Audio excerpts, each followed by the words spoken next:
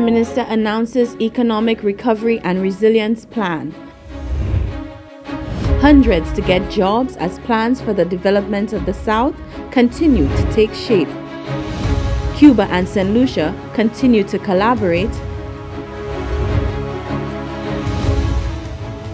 And youth development comes into focus as we review just some of the highlights of the Prime Minister's weekly diary. On Sunday, July 12th, Prime Minister Honorable Alan Chastanet and a team of professionals from the government of Saint Lucia presented Saint Lucia's Economic Recovery and Resilience Plan. The plan follows Saint Lucia's phased approach to the COVID-19 pandemic, which included the Public Health Response Plan and the Social Stabilization Plan. The Economic Recovery Plan was designed after extensive consultation and is budgeted at $579.33 million, with a focus on stimulating the economy, creating employment, and helping small and medium-term businesses to recover. For more on the plan, visit the Government of Saint Lucia's website. On Tuesday, Prime Minister Chastanet met with Cuban Ambassador His Excellency Alejandro Simancas Marin to discuss matters concerning the Cuban health operation in Saint Lucia. Cuba and Saint Lucia always collaborated in the area of healthcare, and amidst the COVID-19 pandemic, a Cuban medical brigade arrived in Saint Lucia to assist at the respiratory hospital and centers throughout the island in an effort to prevent the virus from spreading.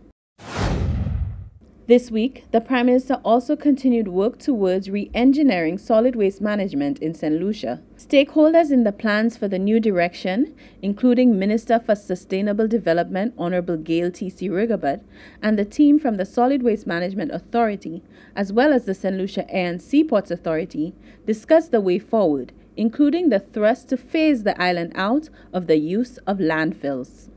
The Prime Minister has just convened a meeting with stakeholders, including solid waste, SLASPA, sustainable development, with a view to operationalizing the recently purchased Carina units, which are meant to treat with and to reduce the pileup of garbage at the collection points. You'll recall that sometime last year, we ceased landfilling at the Vieux-Fort landfill site. We had been bombarded with complaints about flies at the nearby St. Jude's Hospital at the George Odlum Stadium. We had a couple of fires. We had a reason on occasion to suspend school over the last couple of years, and even before this administration came into office.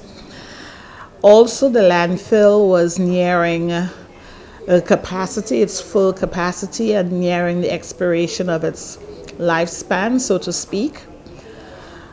With the new redevelopment project at the Hiwanura International Airport, the proximity of the landfill to Hiwanura Airport became increasingly concerning, and therefore the Carina units are part of a very comprehensive review, re-engineering of solid waste management on island. On Wednesday, the South was buzzing as the Prime Minister and several government officials attended the launch of Itelbpo at the Hiwanura Free Zone in Vieux-Fort. Itelbpo's first recruits commenced training in the new facility on June 30th, and the company will be hiring a total of 150 new team members by the end of the summer.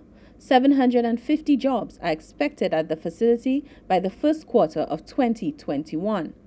The Prime Minister, the Minister for Investment Honorable Bradley Felix, and Invest Saint Lucia are elated at the prospects this opens up for the South.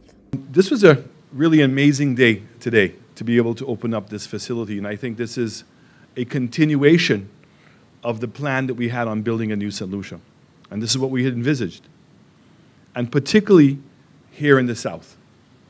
This is what Vieux-Fort is all about. This is going to be the engine of significant growth for Saint Lucia. And to achieve that, it's the level of infrastructural investment that currently is taking place in Vieux Fort. The Ministry of Youth Development and Sports got the opportunity on Friday to update the Prime Minister on the ministry's plans for the year and the National Youth Policy.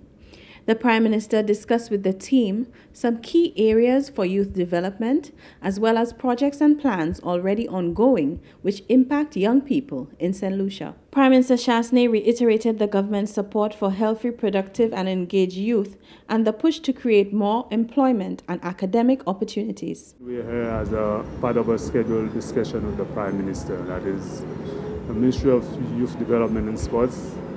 And it is to discuss, issues of youth and sports development, our implementation. Also on the agenda this morning is the youth policy. And the discussion would surround about, how we can actualize, what is coming out of the youth policy.